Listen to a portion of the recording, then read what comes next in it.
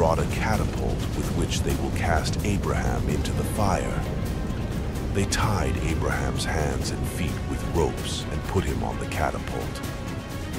The fire was ready, and its flames were reaching the sky. The people stood away from the pit because of the great heat. Then the chief priest gave his order to cast Abraham into the fire.